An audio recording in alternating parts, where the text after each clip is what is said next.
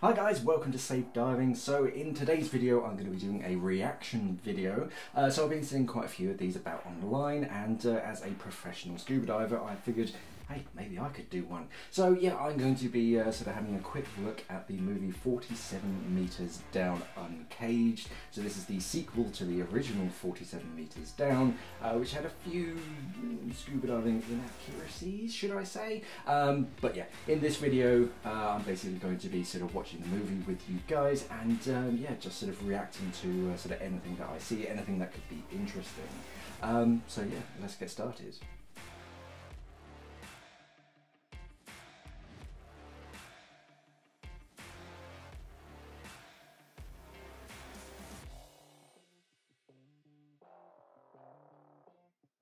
So what are we waiting for? Come on, just the first cave. But my dad is miles away. Yeah, they have a different way in. Oh, everything we need. I mean, there's no fins, so Come on, it's the first cave. We're not swimming the whole city. guys, cave diving is dangerous. Cave diving is dangerous. No, Mia is right, Nicole. I don't really know about this. Look, we come all this way. We don't even see the temple. Really? It's unlike... Okay, the sort of cave exploration setup now that they should be diving would be much more flexible so that they could fit through a narrow gap. Okay guys, so 47 Meters Down Uncaged, it's definitely a movie. As far as accuracy scuba diving, not the best, but let's break it down. So first of all, we're taking a look at the equipment that they're using. So they're using recreational equipment, they're diving on single cylinders, they're not even wearing fins. So yes, it is all scuba diving equipment, it's all legit, a lot of it's sort of Apex Aqualung,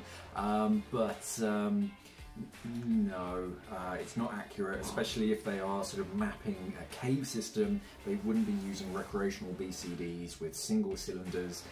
They'd be using side mounts or even sort of rebreather setups, and of course they'd have fins. So yeah, on the equipment side, a little bit odd. They had a few things in there which I'd never seen, like the equipment, sorry, the communications equipment where they're talking to one another without any kind of earphones or any kind of sort of speaker near their ears, so I don't know how they were communicating with one another. They have their magic air gauges, which are based on percentages. That doesn't exist. I don't know where that's come from. And they had the little sort of missing diver emergency beacon, which is basically taken from like fallen firefighters. I believe sort of firefighters have a little device. Sorry about my dogs just playing in the background if you can hear that. Firefighters, they have a little device on them which if they stop moving for any length of time, it starts sort of going off so that other firefighters can find them. We don't really have anything like that, at least that I'm aware of, for scuba diving, so that's not particularly accurate. We do have strobes, which you can turn off and on, and we do have locator beacons when you're on the surface. The problem is with water is that a lot of signals just they don't travel well through water, so that kind of signal is going to be fairly useless. Other than that, the equipment, yeah, as I said earlier, the equipment itself is legitimate scuba diving equipment, but nothing that someone would use in a cave exploration situation, and I still don't know why they never gave the girls fins. Procedures. So starting way back at the beginning, yes, there was a lot of peer pressure, which does exist. If you do ever sort of experience peer pressure, then yeah, just resist that. Nobody can force you to go on any dive, whether it's into a cave system or not. Yeah, just always put your foot down, just say, no, I'm not going on this dive. Or if you're on the dive already, someone wants to swim into this cave system, just tell them no. So no, that's a little bit weird. Actual cave diving, there was use of a guideline for about 2 minutes, so that was kind of legitimate. The spool that he was using wasn't. It was like a 30-meter recreational spool, very plasticky. Cave explorers, they'll use like a 200-meter spool with a sort of a grub screw, not a grub screw, like a screw locking mechanism, so it can just pay out line. This just had like a spring thumb, which will get really, really quick. So the guideline itself, yes, we do use that whilst sort of cave exploring, but not from that type of reel. Other than that, yeah, they're about the only procedures that I kind of saw. I would have changed it. One big thing was not telling anybody where you're diving or when to expect you back, especially if you're diving in an unknown sort of exploratory cave system. Before the dive, you're going to tell someone that stays on the surface where you're going, when you're expected back, and what to do if you don't come back. Basically, who to sort of call in an emergency so that they can come and basically look for you and hopefully rescue you. Yeah, none of that happens. So, I mean, yeah, obviously it's for the movie, so they're in this secluded spot and they have no rescue.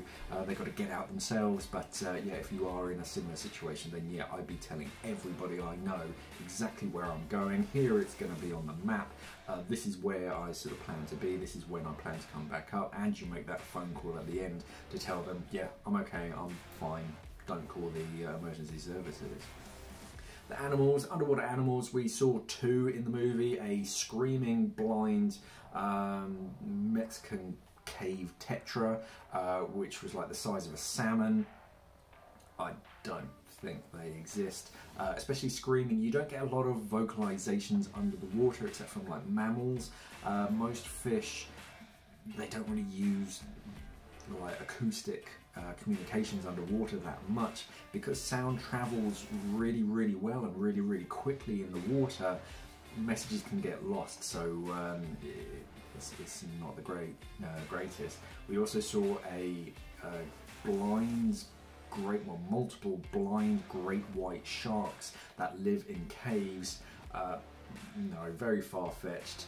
And something that size, the size of a great white shark, to survive blind in a cave system, no, just sort of bonkers. So that's never really going to happen. Cave species tend to be fairly sort of small, slow moving. They're sort of saving their energy because there isn't that much food around. So no, that's never going to happen. The physics of it all, so yeah, I didn't see anyone equalise, but one of the girls did have that barotrauma to their ears as they were being sucked down into the current. So yes, that is accurate. As you start to descend, yeah, you need to equalise your ears so the pressure doesn't sort of hurt your ears. The air supply, yeah, it was arguably much more accurate than it was in the previous film, just 47 meters down, because then they were down at a sort of greater depths. I don't think they were ever at 47 meters in this movie. If they were, very inaccurate, because their air supply would have just sort of disappeared much faster, because when you're down at sort of about 50 meters, then yeah, you're breathing air about 6 times faster than you would on the surface. So no, unrealistic. Your air supply would only last, I don't know, 10-20 minutes, depending on your size of tank. They only had sort of dumpy 12s, so yeah, you wouldn't have very much air. Other than that, they're in shorty wetsuits. I think one of them was 2 mil thick, which if you're in an overhead environment gets pretty cold pretty quick. Cave explorers will use neoprene, because if you're kind of scrambling in and around sharp rock systems, then if you're in a dry suit, you have a greater chance of it sort of ripping and tearing, and then you're going to get very cold. So in certain areas they will have just a wetsuit, despite being not as efficient as a dry suit. But yeah, if they do get ripped, then it's not an issue. But yeah, they're usually a bit thicker than sort of 2 or 3 mil. So what can we learn from 47 metres down Uncaged? So the first is, don't bow to peer pressure. No one benefits from that, and no one's going to give you grief. They might for a few seconds, but actually you're in the right. Don't go cave diving, especially if you don't have the right equipment, if you don't have the right training. It's just dangerous. Any dives, if you're doing it without the correct equipment or training, is dangerous.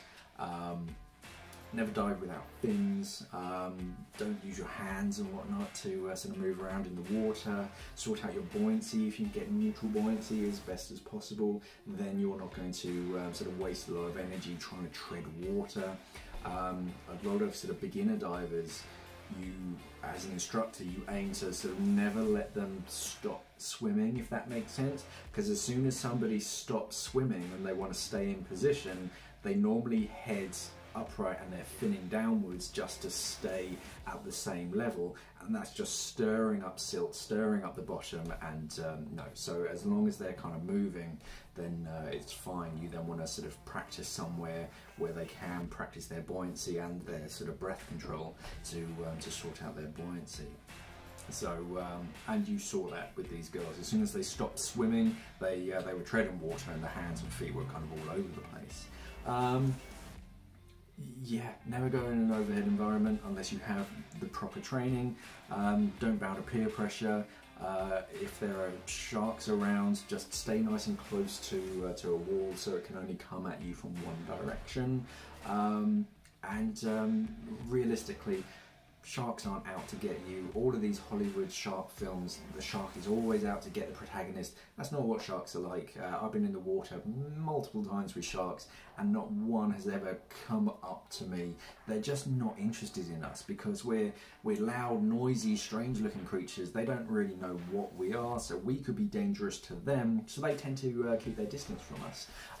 It's usually the scuba divers who are actively swimming towards the sharks because we want to see these beautiful creatures, but they don't want anything to do with us, so they keep their distance well away from us. So yeah, I wouldn't sort of worry too much about sharks, sort of especially in the water.